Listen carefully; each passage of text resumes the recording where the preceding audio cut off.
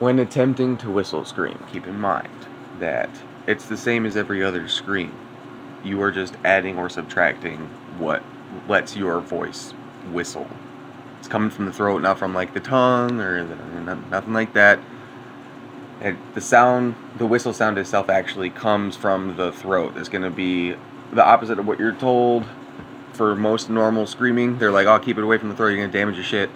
This one, you have to what a whistle is, you know, forcing air through a tiny little slit. So you have to combine that with whatever you're doing to scream. So, in my case, I already have a pretty tight posture.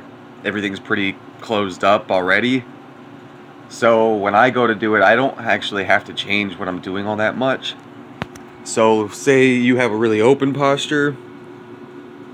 Good luck. Good luck. Just being honest. So, beyond that, I'll give you a little take real quick. No warm up, no nothing like that.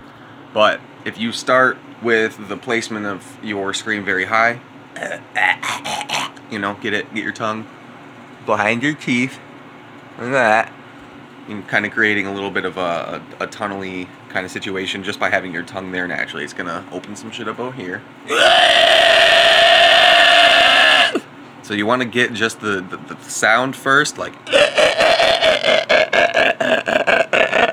And if you can't do it quiet, you might not be doing it correctly.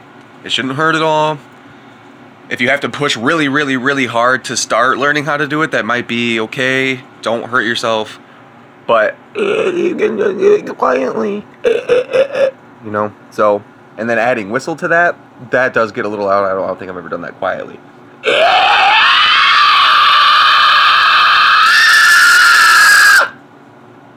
That's all there is to it.